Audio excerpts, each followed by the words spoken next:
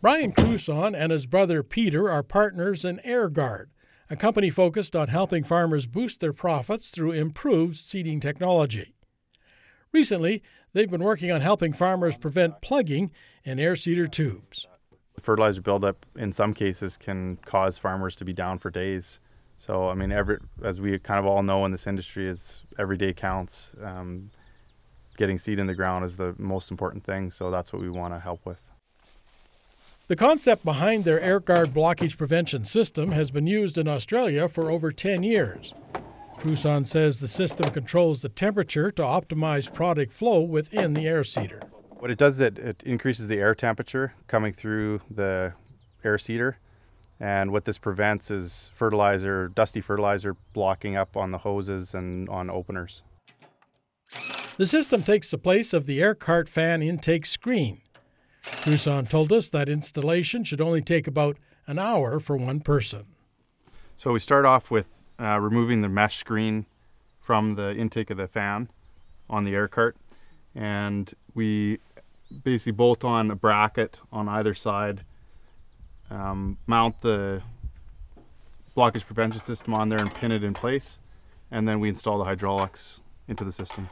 We go from the return line on the fan motor and we plumb into the in-port on our manifold here, and then we go out from our manifold and then back into the return line. After installation, the movement and temperature of the hydraulic oil is controlled within the blockage prevention system. So we take the oil from the return line on the air cart, and basically the oil goes into the in-port of our manifold. It circulates throughout the radiator, and basically that heats up the radiator, which in turn heats up the air in the system. In any system working with hydraulic oil, safety is always one of the main concerns. Cruson told us the blockage prevention system includes an important safety feature. Where if there's a back pressure in the line, then it basically dumps to tank. So you could plumb a line in from the dump into the tank, or we have a drop tube that you can install here. Cruson says the system stays pretty similar no matter what type of air seeder it's meant for. Usually the biggest difference is that the brackets may change slightly for different units. Comes with the main unit here, which has a manifold and a radiator with a screen built into it, and also some mounting brackets, some hinge pins, drop tube, some hydraulic hoses, and various fittings depending on what kind of install you're doing. As average farm size has grown in recent years, it has become more important that seeding gets done with as few interruptions as possible. The blockage prevention system should allow farmers to be out in the field in weather which may have shut them down previously. Especially in recent years, there's been a lot of high humidity conditions.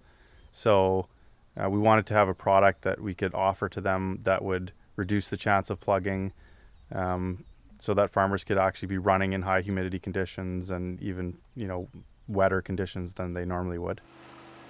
Cruson says not only has humidity been an issue, but the quality of fertilizer itself can often be a major factor in causing plugging in seeding equipment. And these days there's powdery fertilizer, there's different qualities that you can buy. So the powdery the fertilizer and the more humidity that you have, the greater chance that you're going to be building up on the insides of your hoses. The blockage prevention system is just about maintenance free.